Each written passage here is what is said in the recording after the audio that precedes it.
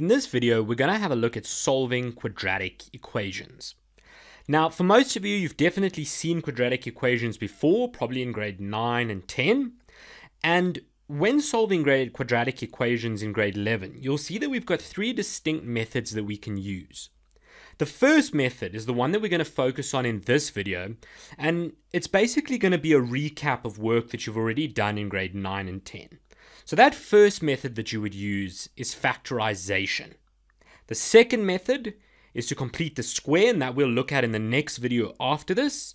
And the third method that you can use is the quadratic formula, and that will be the last video in this series of work on quadratic equations. However, no matter which method you decide you're going to use to solve quadratic equations, you need to understand that the first step that you need to use is never going to change. And that first step is written out here for you, and that is to get your equation into standard form. Now, a lot of you have probably already been taught this by your teachers, but just to remind you, whenever you're solving a quadratic equation, the way that you want to set it up is like this, where you've got ax squared plus bx plus c equals 0. This over here is the standard form of a quadratic equation. And all that you need to remember is that these variables x over there are going in descending power. So in other words, we've got x to the power of 2, then x to the power of 1, and then a constant at the end. And on the right-hand side, you've got to have that 0 over there. And if you can get your equation into standard form, then it makes it a lot easier for you to go ahead and factorize it, or complete the square, or use the quadratic formula. The moment it's in standard form, majority of the work is already done for you. So, because you've already focused a lot on factorization before, you're probably quite familiar with it, let's go and look at a few examples of just how we might apply it in a question. So here's the question we're going to start with. X squared minus x minus 6 equals 0. Now you already see the steps coming up on the screen in front of you. The first step is always to make sure it's in standard form.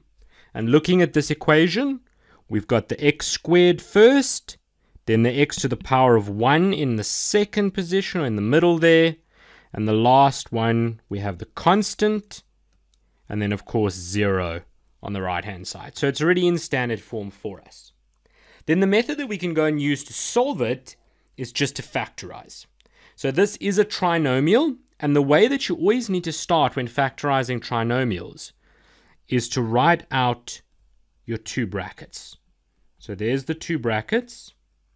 And hopefully by now you'll know that we go and look at whatever that sign is in front of the constant.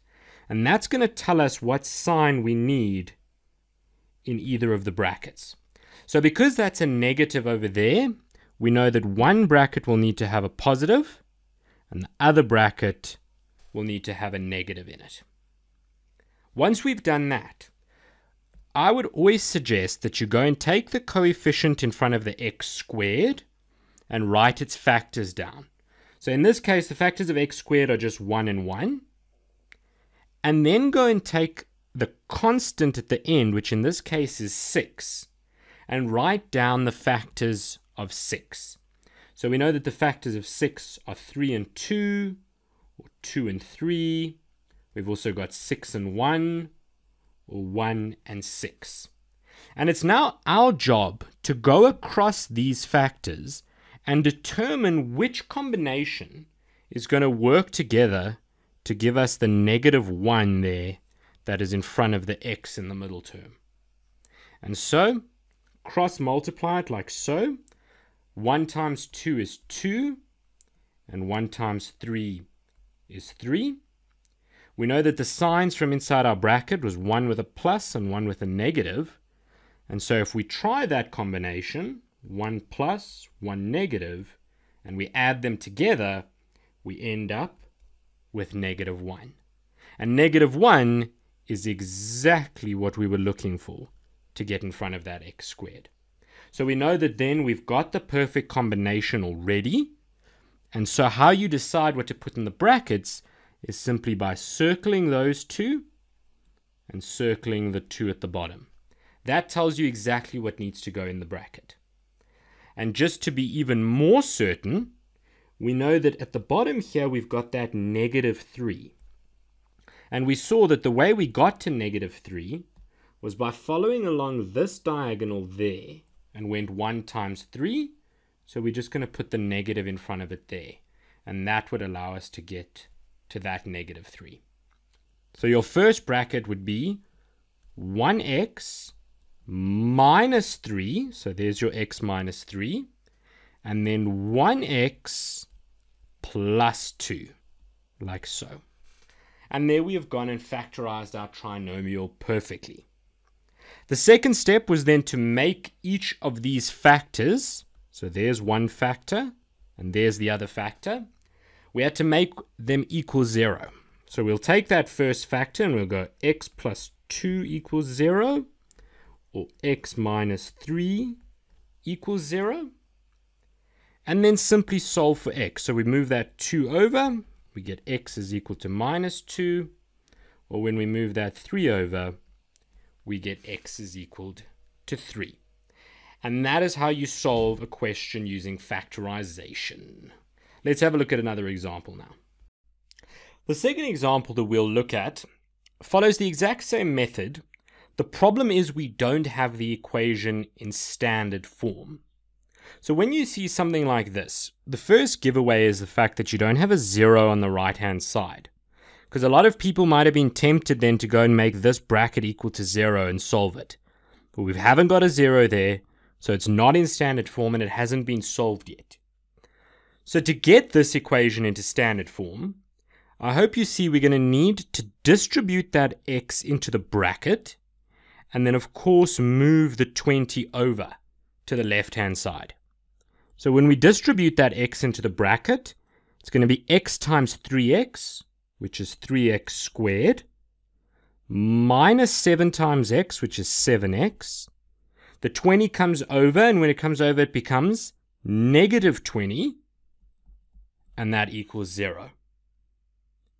Now it's in standard form because we've got our x squared, our x, our constant, and our 0.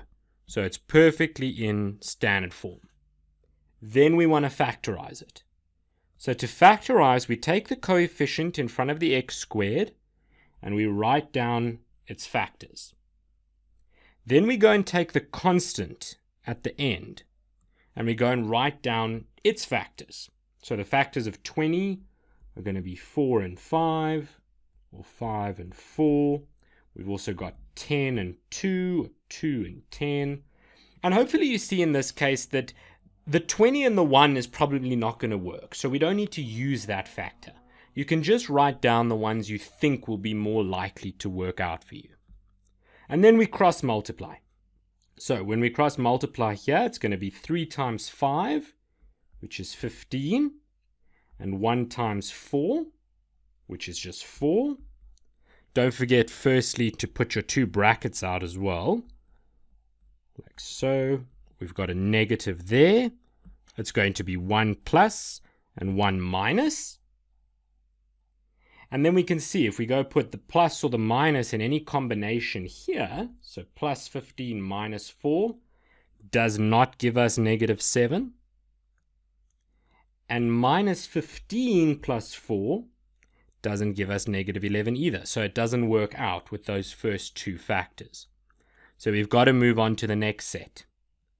The next set, we've got 3 times 4, which is 12.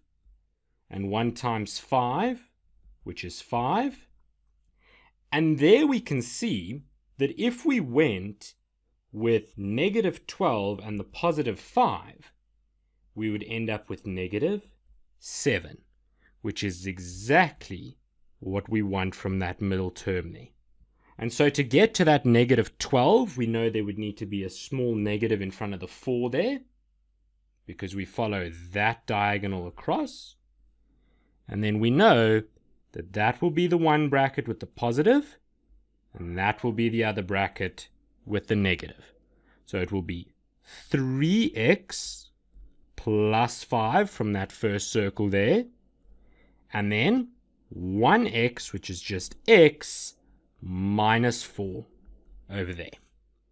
And so when you simplify that, you get that x is equal to minus 5 over 3, or x is equal to 4.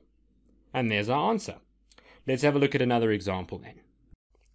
The last question that we'll look at, again, we're going to use factorization to solve it, but hopefully you see immediately that this doesn't exactly look like a quadratic equation to start with. And what you'll see is that we've got a fraction here in this middle term. Now guys, the rule for whenever you have a fraction in an equation is to find an LCD and then multiply that lowest common denominator, that LCD, onto every term in the equation. So we've got a term there, a term there, and a term there. So our first step is to find our LCD, or our lowest common denominator, which in this case is x, and we're going to take this x and multiply it onto the first term, the second term, and the third term. And when we do that, we're going to get 2x times x, which is 2x squared, and then 21 over x, and I'll just do it on the side here, 21 over x times by x. You can always imagine it as having a small invisible x underneath, x over 1, like so. And then those x's are going to cancel out. So all we're going to be left with is plus 21, and that all equals 17 times x as well, which is 17x. And now you see it's got the pieces to be a quadratic equation because we've got that x squared, the constant, and the single x over there. So we get it into our standard form, which would be 2x squared. Bring the 17 over to become negative 17x plus 21 equals 0. Now it's in standard form. And guys, you get a mark for that standard form as well in your exam. So always arrange it like that. And once you've done that, we can factorize it. So there's our two brackets, like so. We've got a positive in front of the constant, which means we need to go over and look at what the sign is over there. It's negative. So that means both brackets will be negative, like so. And then write down the factors of that coefficient of x squared, which would be 2 and 1. And then, of course, the 21 there at the end, go and write down those factors as well. So the factors of 21 is going to be 3 and 7, like so. We can then cross multiply. So 2 times 7 is 14, and 1 times 3 is 3. We've got both negatives from inside those two brackets. So minus 14 minus 3 gives us negative 17. And look at that. Negative 17 there, negative 17 in our middle term. They match up perfectly. And so this would be our first bracket there, and that would be our second bracket. And the order is not going to matter because they both have the same sign in them. So it will be 2x minus 3 and 1x minus 7. And so your final answer when you make the two factors equal 0 would be x is equal to 3 over 2, or x is equal to 7. And that's your answer to this question. The next video that we'll have a look at will deal with completing the square in order to solve quadratic equations.